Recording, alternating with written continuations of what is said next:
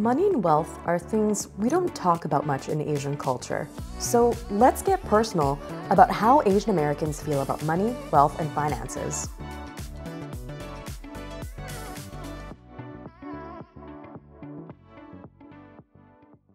Whenever I think about Lunar New Year specifically, I do go back to like just growing up in my childhood home and thinking about how my mom would be like very much floating around the house, trying to tidy up the entire house, yet just always having a smile on her face and playing the Chinese New Year music. It's always like the gong shi gong shi gong shi. You can like hear it outside of our home because it's just played so loudly. And we would have tangerines and green onions all around the house.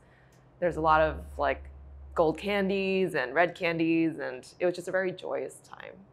I think I had a bit of a more of like a struggle with just how much to assimilate to like American culture versus preserving like the past. I think just because when she came over and coming to America, I think she felt like, oh, we shouldn't do too much, or I think she was trying to like make us more accustomed to like the West also. So it wasn't as intense as what she went through. So for us, I think it was just like a meal.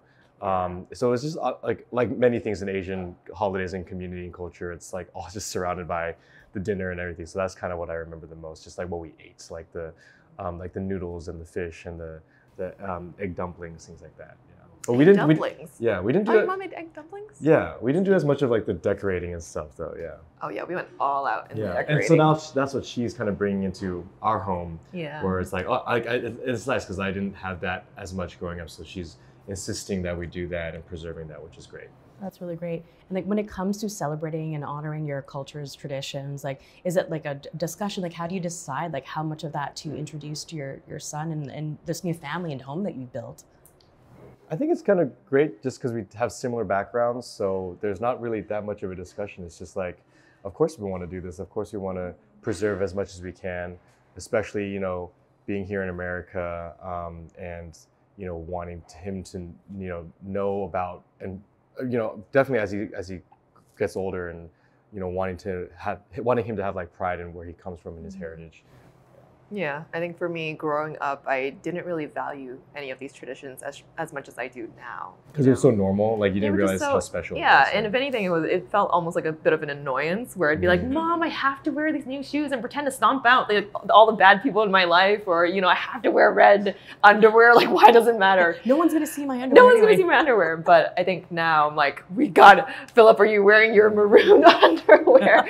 But for me, it's important that we do carry on these traditions, especially as we are becoming sort of the next generation in America. I think it's very easy to lose sight of your past and your history and your culture. And it takes us to really make sure that we're intentionally sharing that with our kid. Yeah. Of course, you know, gifting red envelopes and receiving red envelopes is a big part of, you know, maybe not the part, but like a big part of, you know, like Lunar New Year. Yeah, it's a huge part. Yeah, okay, fine. I was trying to downplay, but yeah, show me the money. No, So we actually started giving red envelopes last year to our friends.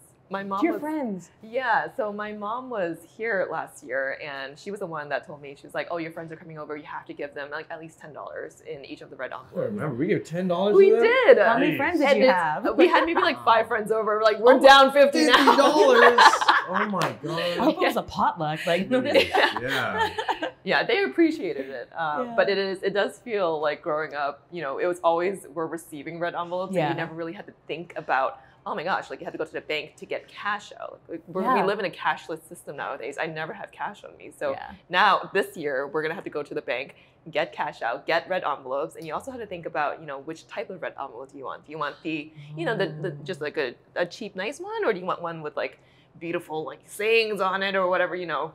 It's a process. And I appreciate all the aunts and uncles that always had a stash of red envelopes in their bag just ready to give out to all the kids, because we're going to be, you know, those aunts and uncles now.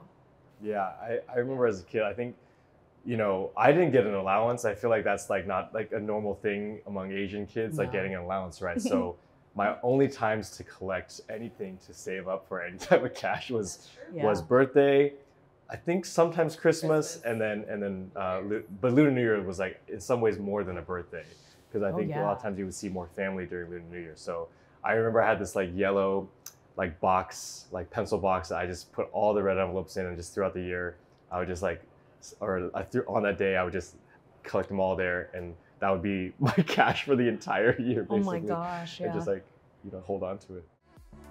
For more stories for and by the next generation of the Asian diaspora, visit coldteacollective.com.